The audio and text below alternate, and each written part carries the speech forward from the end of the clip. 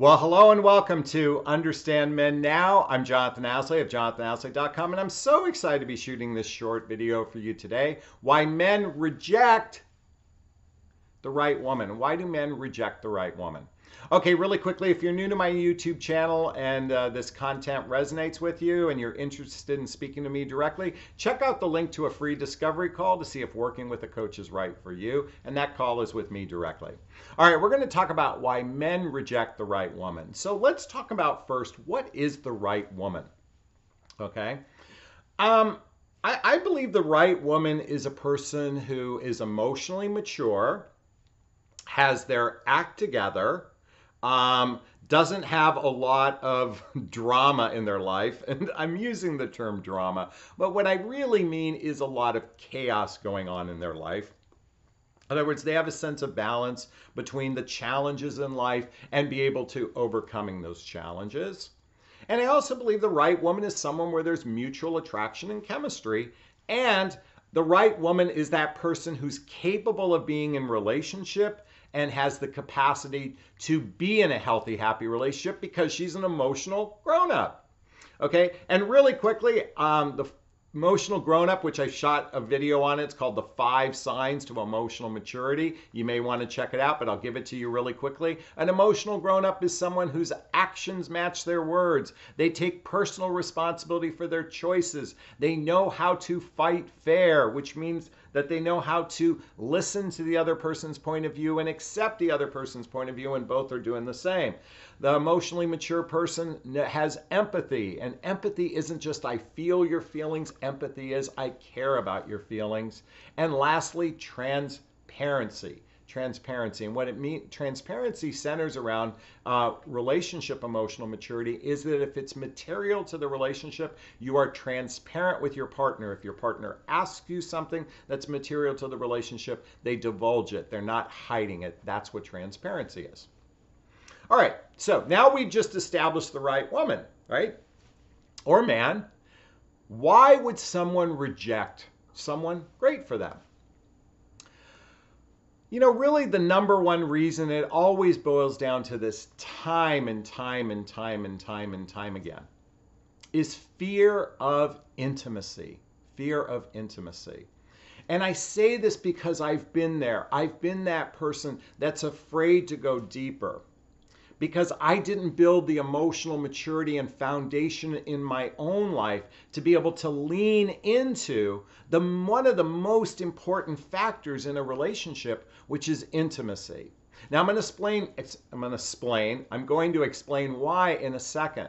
But what I want to introduce you today is a new book that I haven't talked about before. It's the work of David Data, and the book is called Intimate Communion. Intimate Communion by David Data.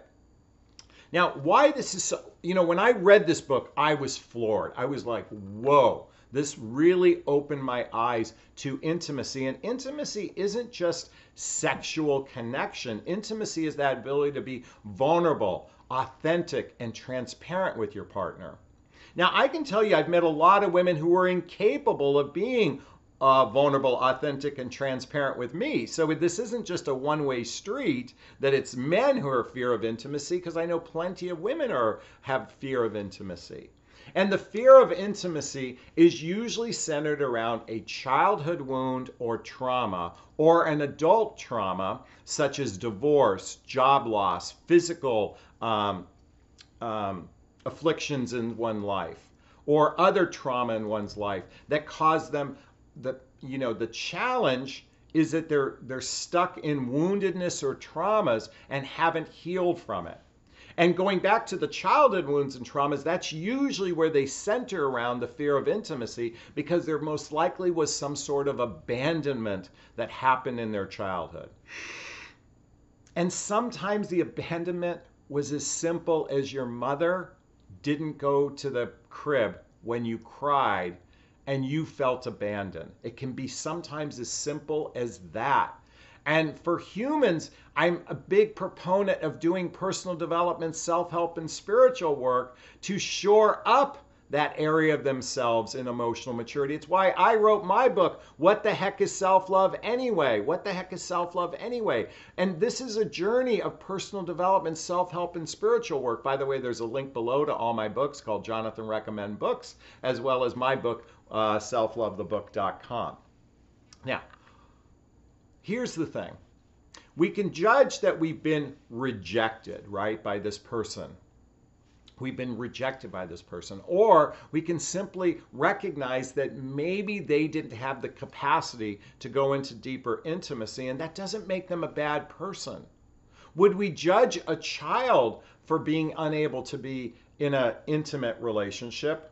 No, we wouldn't. We wouldn't judge a cancer patient being, someone who's going through cancer. We wouldn't judge them for not being able to play sports because they have a physical ailment. There's physical as well as emotional ailments that makes it very difficult for people to lean into intimacy. And this is true of men and women alike. This is why I'm such a big proponent of getting, there's a new book that I've introduced to you recently. It's How to Be an Adult in Relationship. How to be an adult in relationship. Ladies, I'm here to say that it's not just men, it's women as well. And this is why I'm a big proponent of both people reading books together. If you're going to spend time together, be intentional about the process instead of, a man should claim you and all you got to do is lean back and be in your feminine energy and everything is all just going to magically work out, because it's going to be magical because you're just in your feminine energy.